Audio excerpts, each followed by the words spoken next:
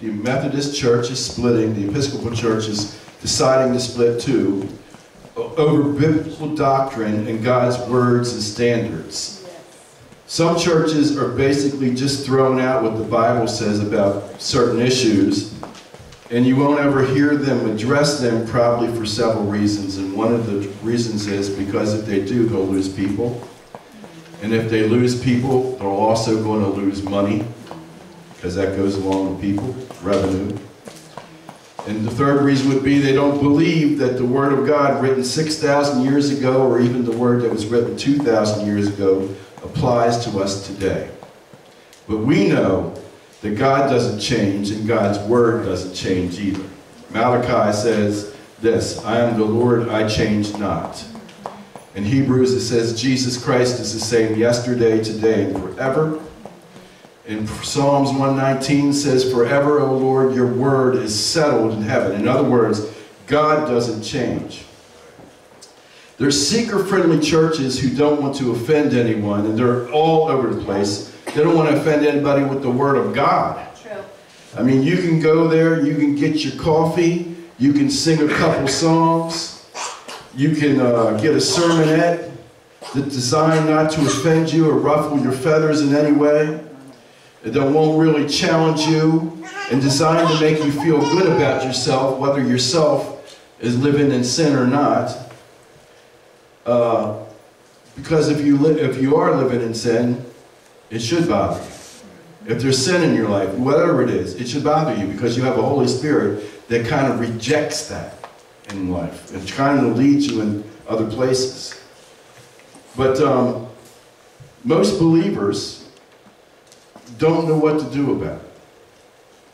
They don't know how to share their faith because it's under attack.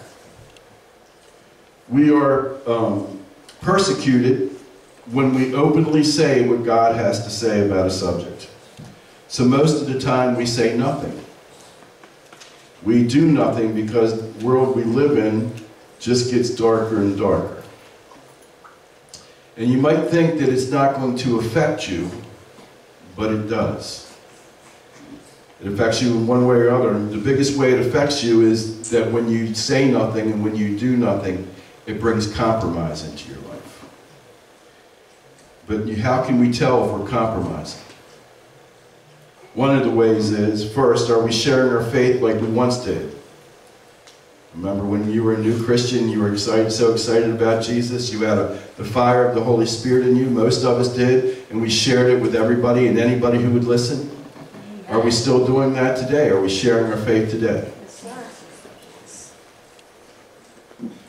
And, second reason, are we living our faith out?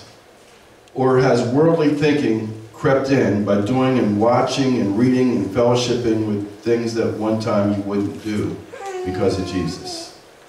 Do you remember when you wouldn't do certain things because you weren't worried about offending anybody else, but you were worried about offending Jesus? How would Jesus feel about this?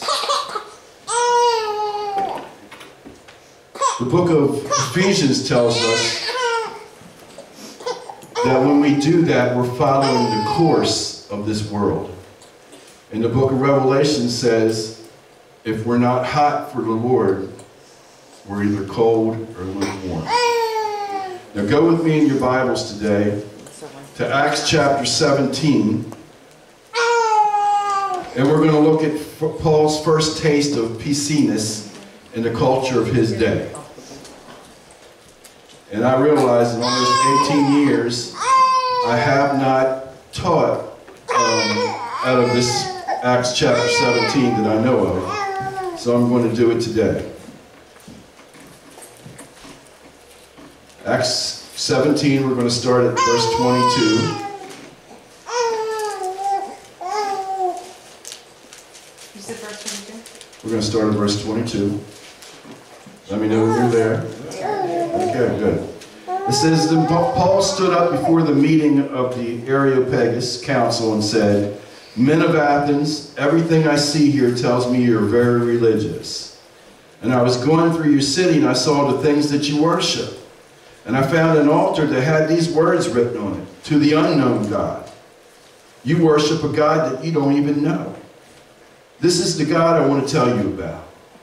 He is the God who made the whole world and everything in it. He is the Lord of heaven and earth. He does not live in temples built with human hands, but he is the one that gives people life, breath, and everything else they need. He does not need any help from them.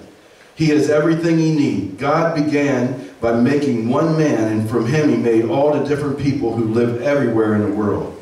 He decided exactly when and where they would live. God wanted people to look for him, and perhaps in searching all around for him, they would find him.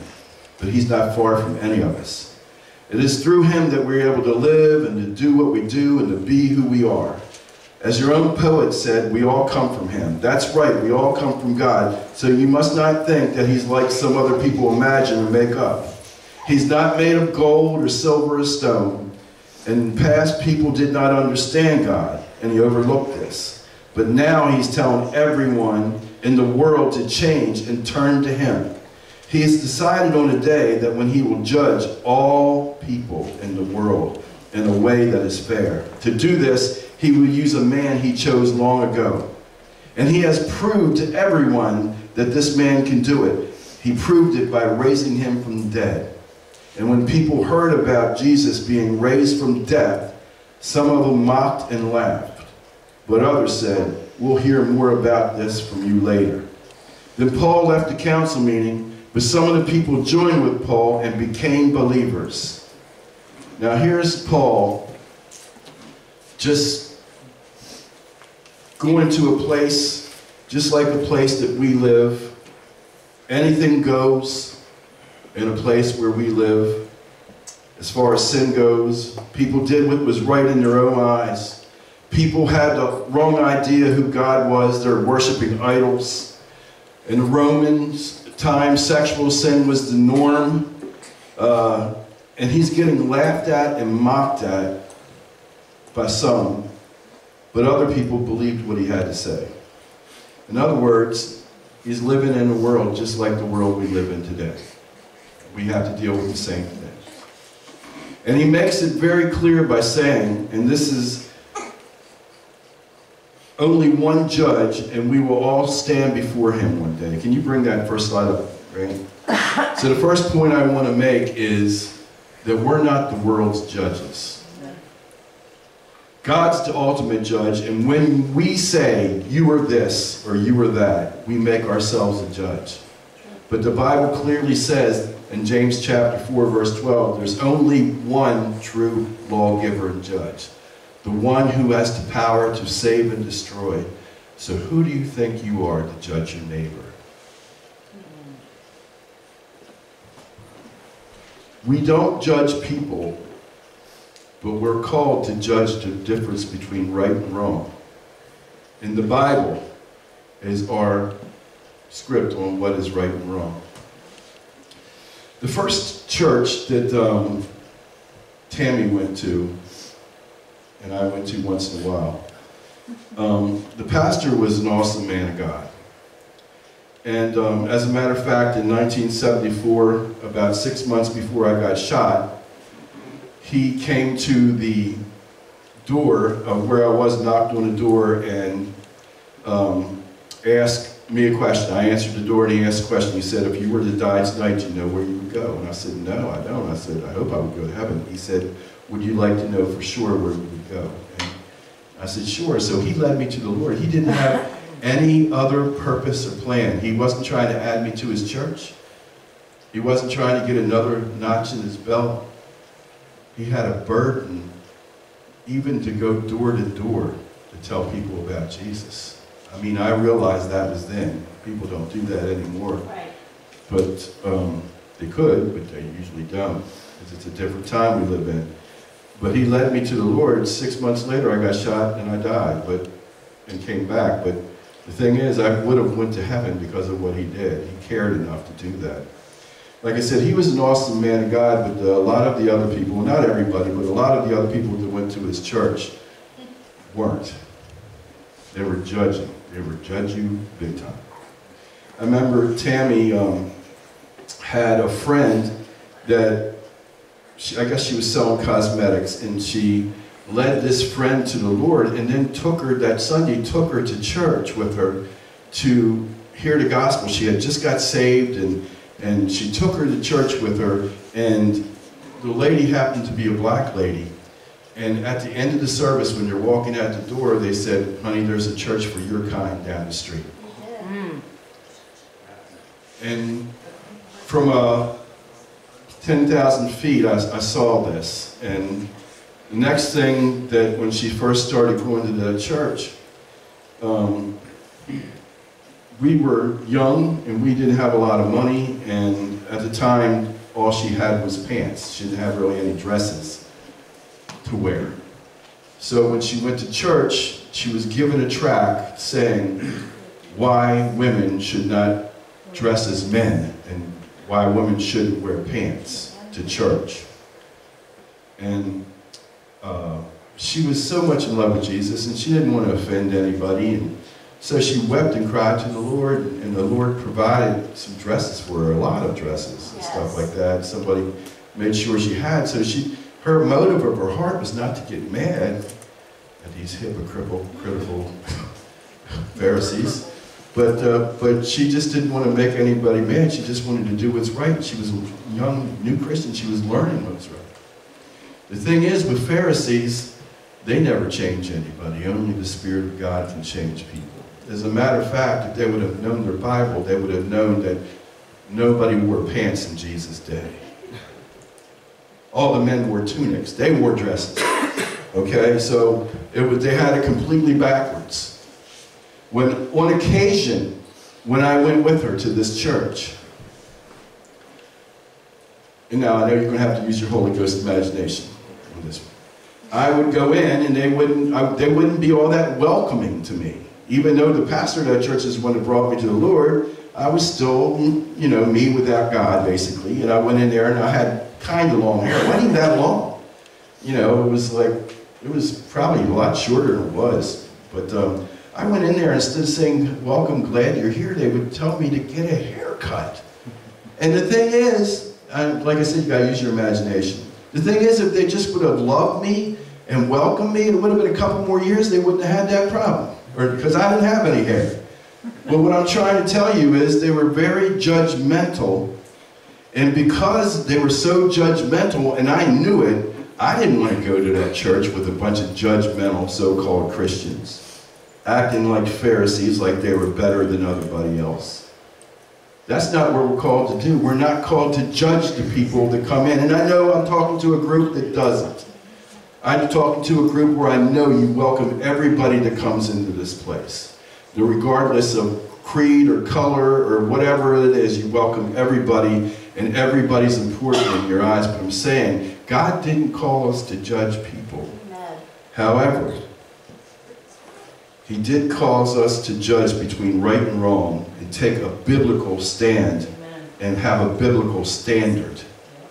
And a lot of people have let things like that slip from them. Can you bring up the next scripture, Grant? It says, stay away from all foolish arguments of the immature, for these disputes will only generate conflict. For a true servant of our Lord Jesus will not be argumentative, but gentle towards all, and I would underline this in your Bible, and skilled in helping others see the truth. Having great patience towards the immature. Let me take a break right there before I read the rest of it.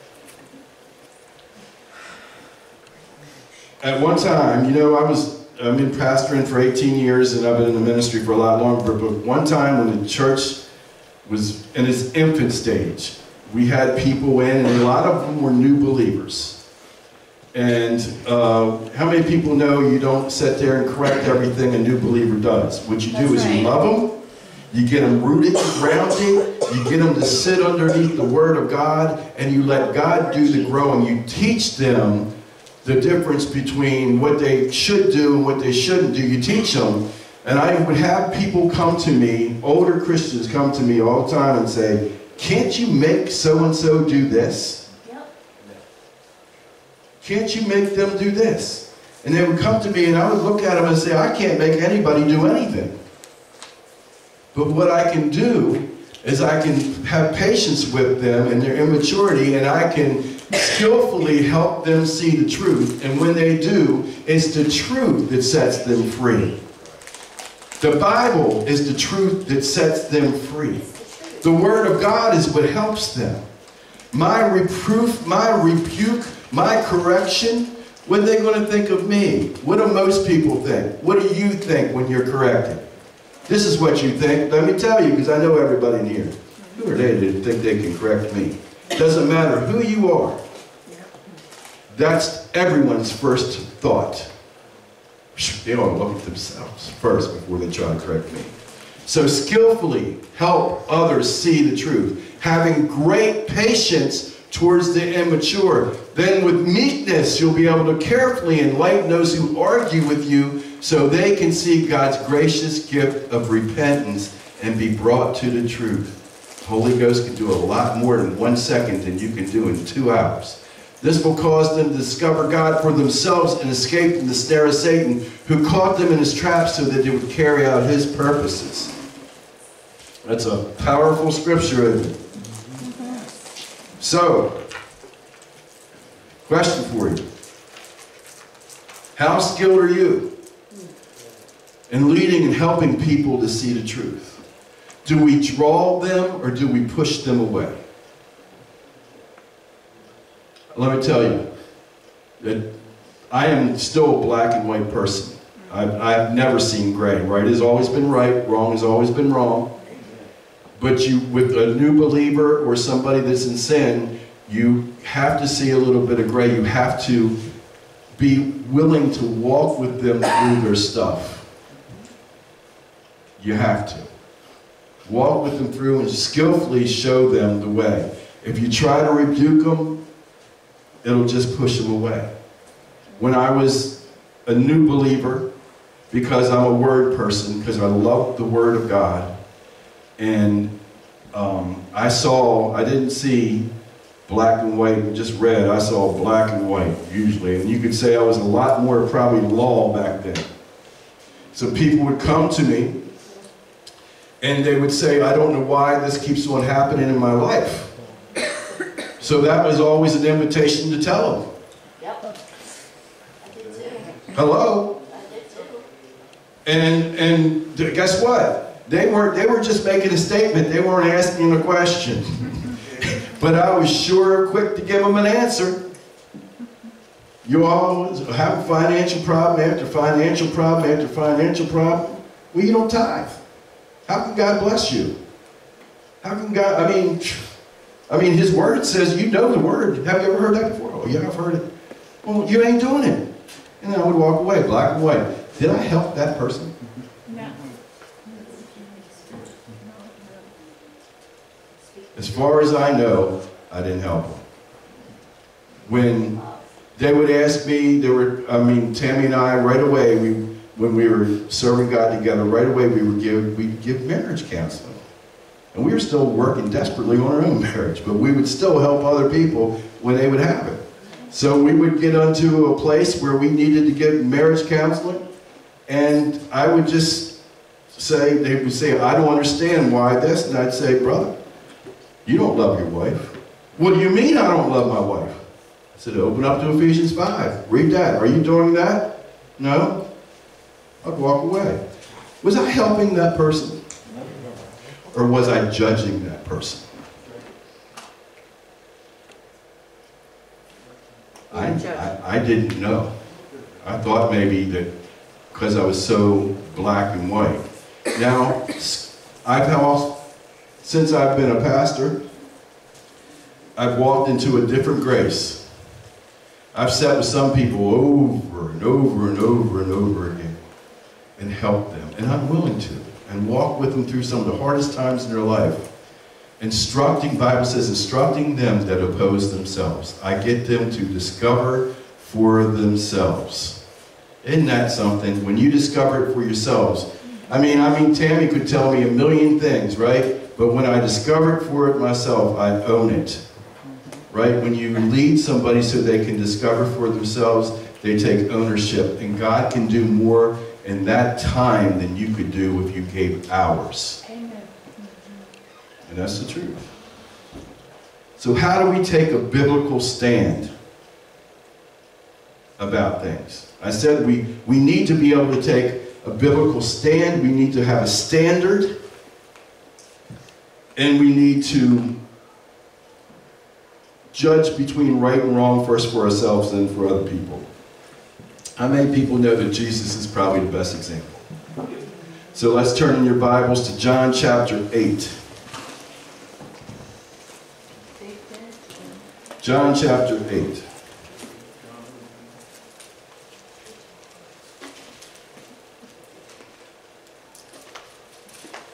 And when you're there, let me know.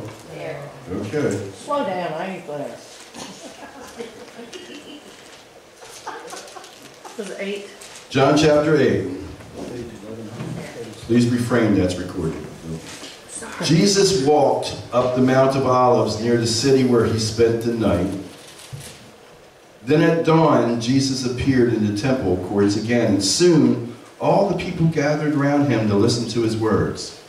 So he sat down and taught them. In the middle of his teaching, I like that, right in the middle of his teaching, the religious scholars and the Pharisees broke through the crowd and brought a woman who had been caught in the act of committing adultery and made her stand in the middle of everyone. Then they said to Jesus, "Teacher, we caught this woman in the very act of adultery. Doesn't Moses' law command us to stone to death a woman like this? Tell us, what do you say we should do with her?" And they were only testing Jesus because they hoped to trap him with his words and actions of him breaking the law of Moses. But Jesus didn't answer him. Instead, he simply bent down and wrote in the dust with his finger. Angry, they kept insisting that he answer the question. So Jesus stood up and looked at them and said, "Let the man who has never had a sinful desire throw the first stone at her." And then he bent over and wrote some more words in the dust. Upon hearing that, the accusers slowly left the crowd one at a time, beginning with the oldest to the youngest, with a convicted conscience, until finally Jesus was left alone with the woman still standing there in front of him. So he stood back up and said to her, "Dear woman, where are your accusers? Is there no one here to condemn you?" Looking around, she replied, "I see no one, Lord." Jesus said, "Then I certainly don't condemn you either. Go, and from now on, be free from a life of sin." What most self-righteous Christians would have done is throw a stone at her, at least with their words and their judgment. But that's not what Jesus did, is it? Can we learn things from the ministry of Jesus? Who are we supposed to represent as Christians on the earth? Jesus. We're supposed to be like him, aren't we? And we have the transforming power of the Holy Spirit to help us. Now, in this story, I like to talk about what's not obvious. Here's the people being rude. Jesus is teaching, has a crowd, and I mean you're going to be captivated at Jesus' teachings, right? Most people are. They stay with him for 3 days, right? They listen to him teach. So here is in the religious people of that day, the Pharisees and the scribes, they break through, dragging a woman who got caught in the very act of adultery. That means they must have broke in and caught her having sex. And I'm sure they didn't say, "Hurry up and get dressed." I'm sure she grabbed whatever was there as they drug her out of the house. I always think, Tammy reminded me of this. The first time I ever read this story, she said, "Think about it. Where was the man? He was committing adultery too, wasn't he? Where was the man? Why is there a double standard? Where's the man that was committing adultery? Shouldn't he have been stoned too?" And another thing I often wondered about is, we see Jesus bending down and writing something in the dirt and sand and dust. Wouldn't you have loved to see what he was? I think I know. I think he was saying, "I will have mercy and not sacrifice." Because he showed his mercy. But the thing that gets me the most is, in this story, is that he looked at the woman, he said, "Woman, look around." When he told them, who has never had a thought of sin or a lustful thought? And God has a different standard than we do. We think just if we do something, commit the act. But Jesus said, if a man even looks at a woman and lusts in his heart, he's committed adultery already. And Jesus, this is before he ever said that, but he's thinking to himself, he's thinking, what man hasn't done that? So who are you to condemn? Another thing, God said, John 3:16, everybody knows, right? John 3:17, Jesus said, that God didn't send his son into the world to condemn the world, but the world through him might be saved. That needs to be our focus. Take people out of darkness and into light. People in adultery don't need us to point out their wrongs. You know when you're in the wrong. I have never talked to one person who was living in adultery, and I've talked to a lot, who didn't know that they were doing something. I've never talked to anybody in any sexual sin, or any kind of big sin, or any kind of bondage. I didn't ever talk to anybody that didn't know that they were in bondage. You don't talk to a heroin addict and they deny it. You don't talk to an alcoholic and they deny it. They know they're in bondage. We have the word that sets the captive free inside of us. We give them the word, let the Holy Spirit do the work. Let God draw them. Because we're supposed to be like him. We're supposed to be like Jesus. We're supposed to do what Jesus did. What would Jesus do? We wear the bracelets and we have the bumper stickers, but we don't do it.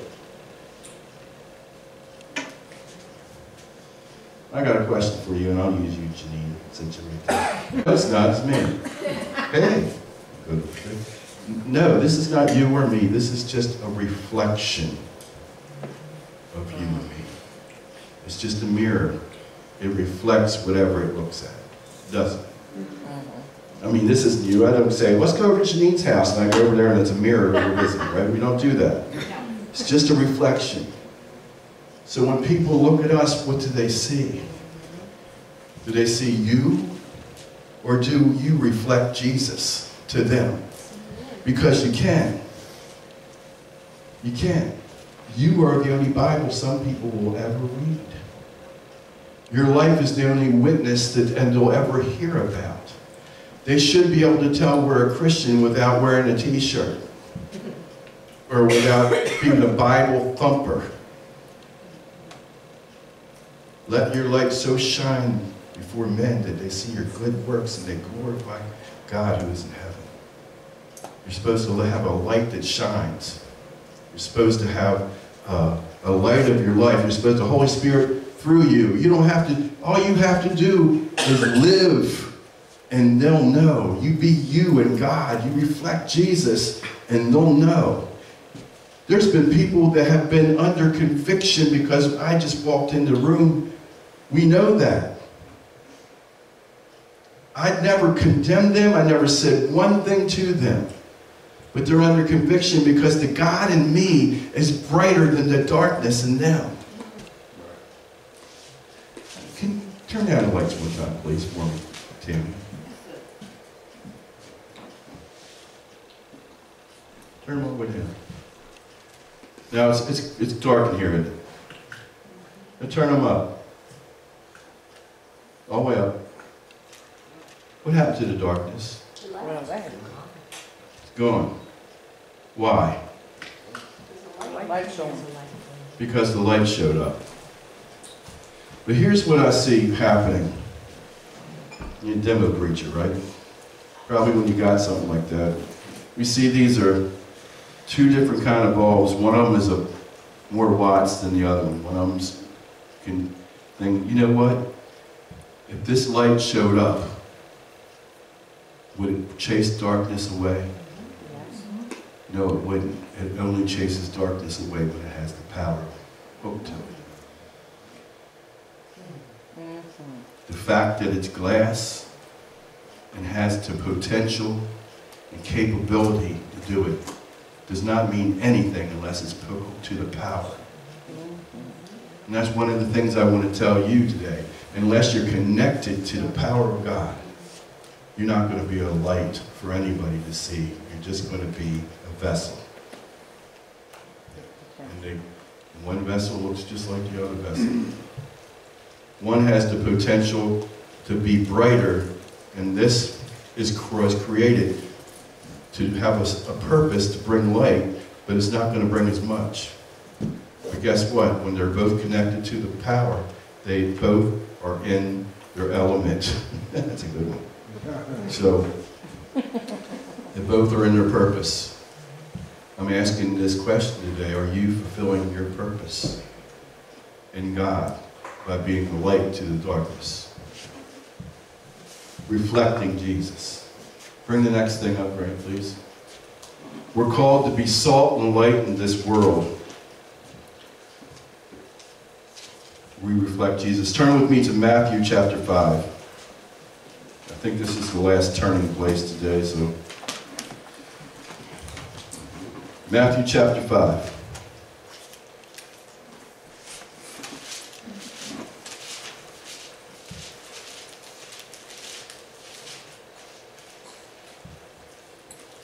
Let's start at verse 13.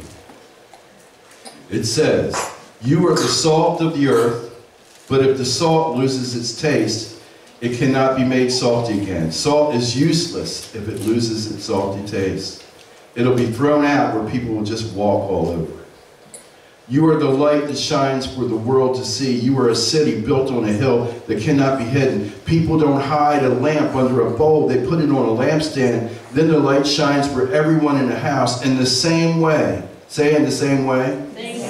Say it again. In the same way. You should be a light for other people. Live so they will see the good things you do and praise your Father in heaven. Live so they will see the good things that you do and praise your Father in heaven. One of the things Jesus is saying here is when you live and you do good things in His name, people see it. It brings light. You're a light that shines. One of the things light does is expel darkness. Good works, other translations say good actions, is one of the ways we be a light and bring that light to darkness. Can people look at us, look at you and look at me, and tell who we belong to? Not by what we say, because everybody's got a good word, but by what we do and how we act. If yes, then it glorifies God, and the Father will bring them to the Father. And if no, Jesus said it's hidden under the bushel basket. And ask yourself today, am I a dim or burned out Christian? Can people even tell if I'm a Christian? Grant, bring the next scripture up. It says, "Do everything without complaining or arguing, so you'll be blameless and pure, children of God without any fault. But you are living with evil people all around you who have lost their sense of what is right. Among those people, you shine like lights in a dark world, and you offer them the teaching that gives life." You know, a lot of people have been taught as Christians, we've been taught in churches all our life, to run from the darkness. To run from it. Have nothing to do with the dark world. Separate yourself so much from it. How are we ever supposed to lead anybody to the Lord? How are we ever supposed to bring light to a place? We're not supposed to have the world inside of us and do what they do. But Jesus sent His disciples out to the darkest places on earth. And they brought light. Paul, I read to you when he was in Athens and when he was in Rome, what he did on Mars Hill, that sermon he did, when he was around all the people worshiping. You know, they had little gold statues and little rock statues and stone statues, and they would worship them, and they would give money to them, and they would pray to them, and he saw all this stuff going around here, and it was dark, there was no Jesus there at all, but he carried the Holy Spirit, and although people laughed at him and mocked at him, he didn't walk out without walking out with a couple people that believed. And it got so much It spread like fire. So, because he had fire. If you have fire, and somebody gets close to you, they'll start burning. And among those people, you shine like lights in a dark world because you offer them. You don't force it to them, but you offer them the teaching that gives life. Then Jesus said salt has certain attributes. Grant, bring it up, please. Here's the attributes of salt. He calls us salt and light. How many people love those days where it's all gray and cold outside? To me, I was up in Schenectady, New York, 3 days a week for 6 months. I don't believe I ever saw the sunshine. It was gray, and it was cool, and it was nasty, and I longed to see that ball of fire in the sky, because that light just brings warmth and everything to you. And we're that. We're called to be that. And Jesus said we're also called to be salt, like salt. One of the things salt does is make you thirsty. That means people want what you have. That's the real, and I believe this. And the Lord, when I was praying about this, the Lord said, you know, that's the real purpose of the prosperity message and the real purpose of the healing message that's preached. Not to show how great we are, how to show that how God has touched us in our life. It's to bring people, make them want what you have. And you got it by believing the Word of God and trusting God. I mean, when I found out these things, when I found out that God didn't want me poor and He didn't want me sick, I was poor and sick all the time. And then when I found out, and it was through some teaching, but when I found out reading in the Word that that was the will of God for my life, that He wanted to be my provider, and I needed one. And He wanted to be my healer, and I needed one of them too. I was sick all the time, and I was broke most of the time. And when I found this out, I looked in His Word, and I saw what His Word said about it, and I did it, and it changed me. And it changed my circumstance, and it changed my life.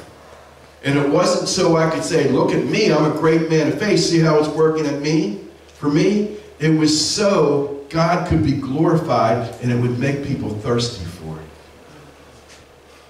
When you give your testimony, it's not a brag. If it's a brag on anything, it's a brag on God. Amen. Look what God did. Look what God did. I don't know a lot of you before God, but I know some of you before God, and I can say, look at your life and say, look what God did. Look what God did for you. Amen. Look, where were you before the Lord? Now look at you. Now don't get comfortable, because look where you don't even know where you're going to be. You know why? Because you're salty. Hallelujah.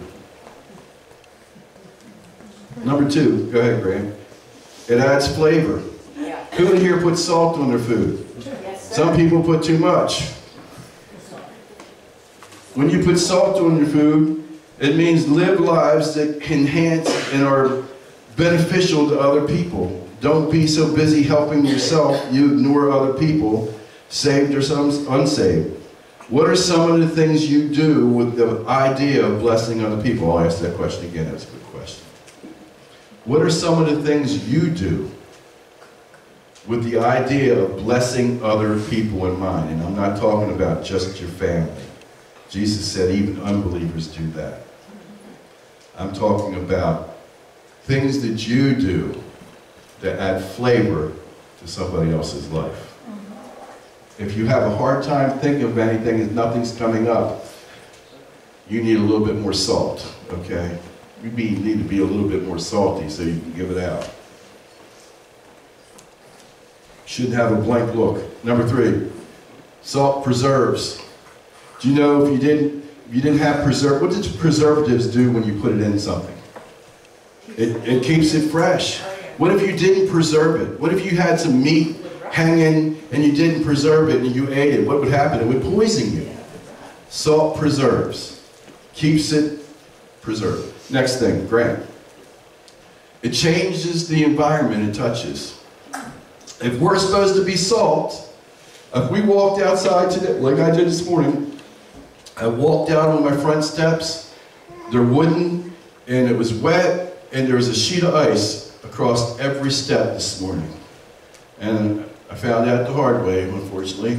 I slipped a little bit, I didn't fall. I slipped, and I said, whoa. I didn't even notice it, I didn't expect it. But if there was ice outside, an inch thick, and I was to put salt on it, what would happen? It would change that environment, wouldn't it? Do you know whatever environment you go into, if you're salty for the Lord, you'll change it. It does. Next one, Grant. It acts as an electrolyte in your bodies. Your body needs electrolytes, or you wouldn't have any energy for your heart, right? It acts as an electrolyte in your body. All I know is hospitals and doctors' offices, when you're sick, they hook you up. First thing they do for any reason is what? Hydrate Put saline solution in you. IV, right? For just about anything. Why? Because the salt in there strengthens the electrolytes in your body. I'm not a nurse or a doctor, but I did sleep at a Holiday Inn Express. Last thing. It promotes healing. Whoever had a cut and went into the ocean with it? Anybody ever? What happens? It stings right away, doesn't it? But if you notice, it speeds up the healing process. And that's us. Grant, bring the next one up. I'm going to try to wrap up. First thing, we're not the world's judges, but we are supposed to have standards. We're supposed to make a biblical stand. This is how we're supposed to do it. We're supposed to be salt and light in the world according to Jesus. And the third thing I want to say today is we're supposed to be an on-purpose person in God's growth formula. This is how people were won to the Lord and how the early church grew. And God spoke to me during the time of fasting we had a few weeks ago and gave me this direction we're supposed to go in. And Grant, bring the next slide up, please. And one of the things, and I was looking at this, and I remembered, I read the vision statement we had 18 years ago when we started the church. This is what God told this church to do 18 years ago. And I had forgotten. He says, this is the fourfold plan and purpose for Family Worship Center.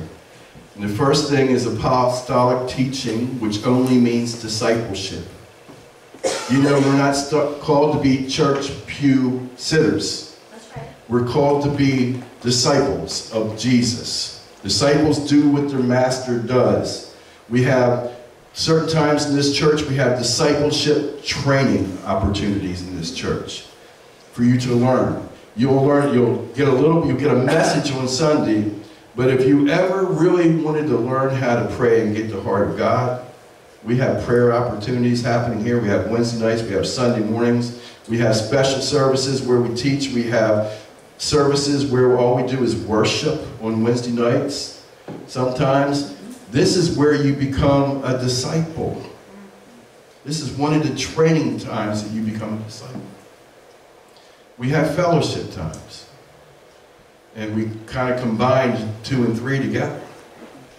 Breaking bread together times. But you know that also means inviting people to your house to have a meal with you.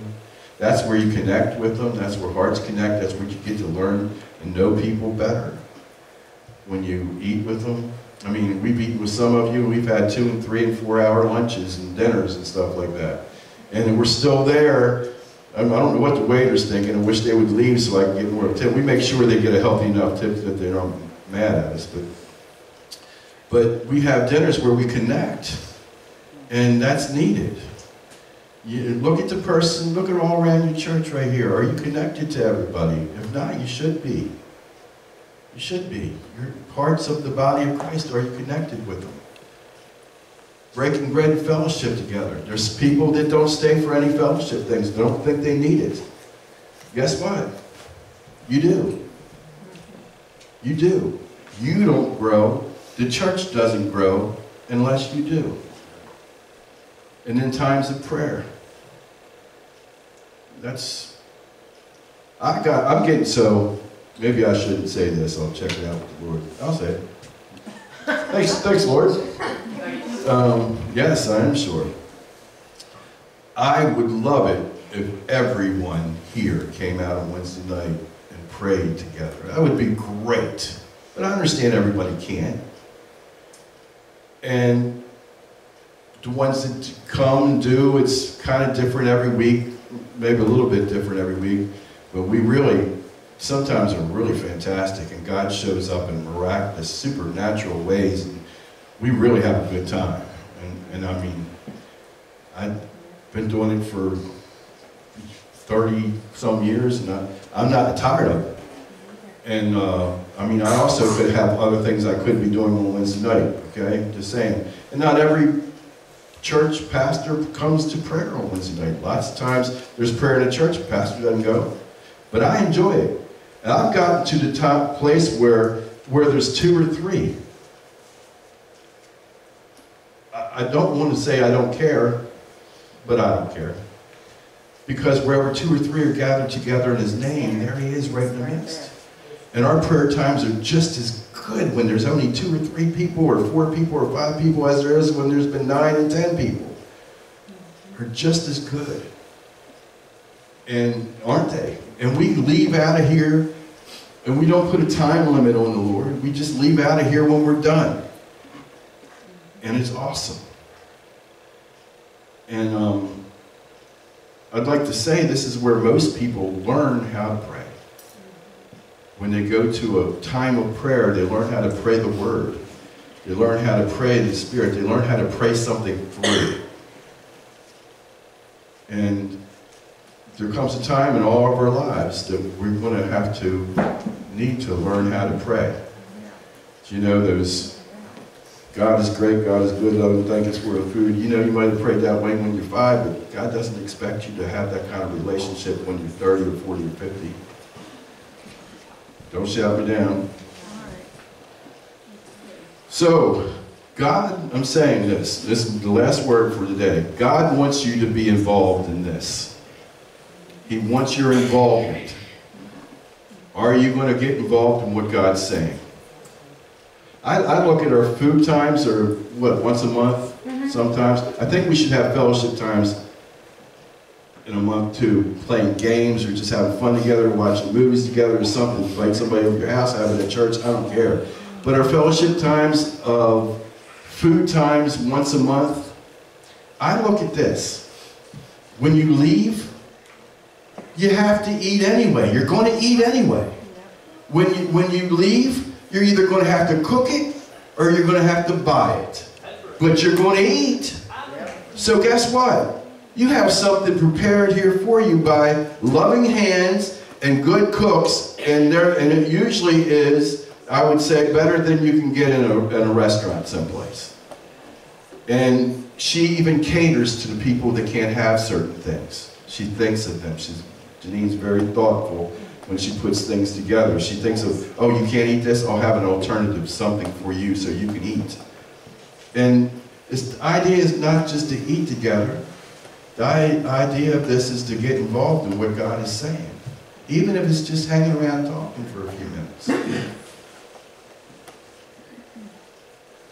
Connect.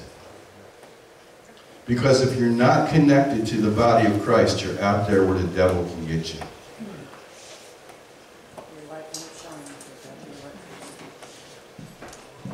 And that's it. Did you feel like you learned anything today? Yes. Let me read something to you. We're done.